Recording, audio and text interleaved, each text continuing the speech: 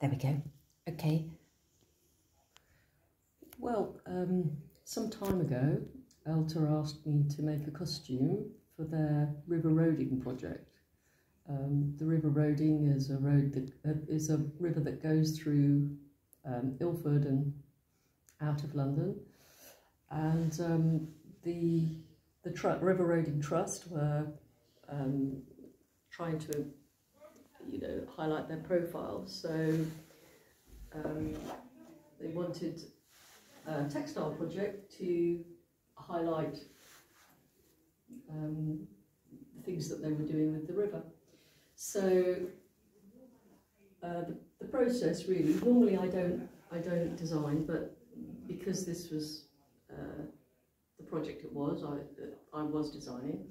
So what I did initially was I read up a little bit on the river roading, which turned out to be very similar to the river, much closer to where I live, and there wasn't really a very tight brief about what the costume needed to be like, so it was mainly my own ideas. So I thought probably what I would like to do is make, after I'd seen the potential of the green fabric, I thought what I'd like to do is an embodiment of the river. So the research I'd done told me that the river had been industrial since the medieval, like the River Lee near where I live, and that it had many mills along it and all the rest of it, and really it was at its busiest in the medieval. So I thought that gave me the idea of maybe making the costume medieval, the embodiment of the river medieval. So that's what I sort of decided to do. So I knew that many different people were going to need to wear the costume, so I decided on a design that is authentically medieval, which is a sideless gown, but that means that it's quite expandable, so lots of different people could wear it. So I went ahead with the idea of a sideless gown. I drew it out a little bit. Then I talked to people at ELTA and we looked at some of the fabrics that had been donated, and I picked a couple. There was, so for the shift I picked a georgette that has a snake print on it, because one of the things they wanted to highlight about the river roading was that it has a lot of invasive species, some of which are snakes.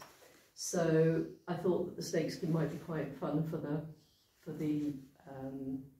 shift. So that's what we did. And there was also some quite shiny satin material that was quite a difficult shade of lime green.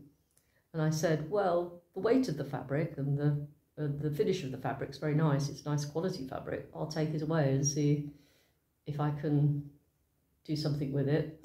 So I treated it initially with bleach, a little bit, and it came out, the lime greenness came out a little bit. And then I used a technique that's used in theatre a lot, which is I put a load of dye in quite a small container, and I put all the fabric in the container, and then that means that the dyes are taken up unevenly by the fabric, and so you get this broken finish that you see here.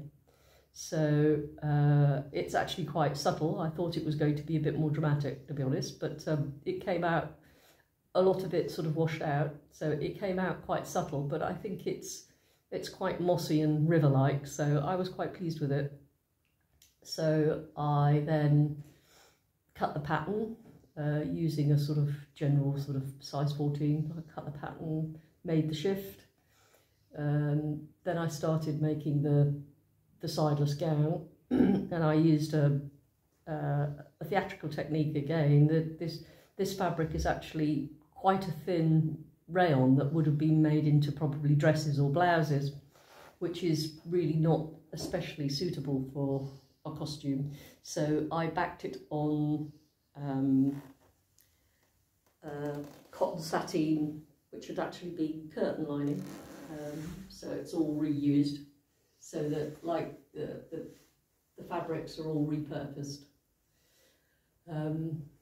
I then decided upon I wanted the embodiment of the river, so that to give it a more sort of watery quality, and to bring it up to date a little bit, I decided to do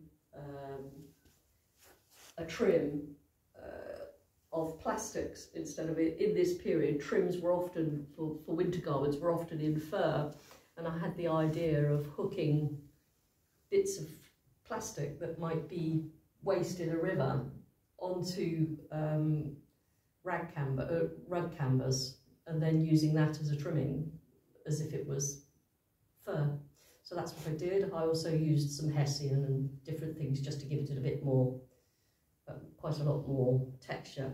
You find with these things, with costumes, that you can pour loads and loads of texture and different things into it, and it just soaks it all up. You want as much as you really, you have to keep piling it on. So that's what I did. I also used side vents with, again, a waste fabric from ELTA, which I thought looked quite foamy, or like water that might be if it's got sort of stuff on it, to finish in order to give the skirt enough fullness, because the fabric wasn't really wide enough. So that's sort of like, and it enhanced the look as well, and I cut it into points so that it sort of like blends away into the floor. Then I started thinking about, so it was pretty much made by then, and then I thought, well, medieval costumes, they're always decorated, and they either have girdles, they usually have braid around the neck, and they quite often have girdles and things. And I thought, well, the girdle's probably not going to help us out, because it will break up the dress and the idea of the wateriness and the fall. So I abandoned the idea of a girdle, but I thought I do want a braid-like effect on the neck. And braids that are used for this in theatre are usually quite expensive, and they're usually, and it's usually very difficult to get exactly the right kind.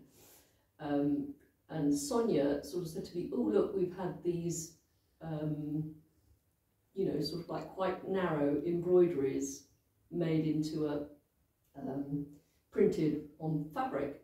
And so I used that. I used just the narrow sort of like strip that had been embroidered and then printed. I used that as if it was braid. And I put that on a background of, again, waste fabric that I happen to have at home. And in order to tie it in with the shift, I took strips of the georgette that were left over from the cut of there wasn't a lot left over, but there was a bit left over from the cut of the shift. Usually medieval or traditional things, they're pretty much zero waste cut.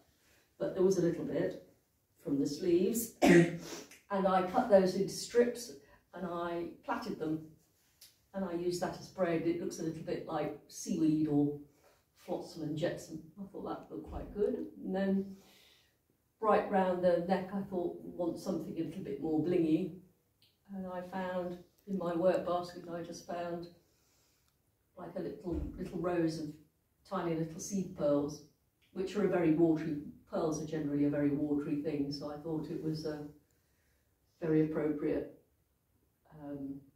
rather than gemstones or something like that we used in the medieval law. But I thought pearls were sort of like captured the watery nature of the project quite nicely. So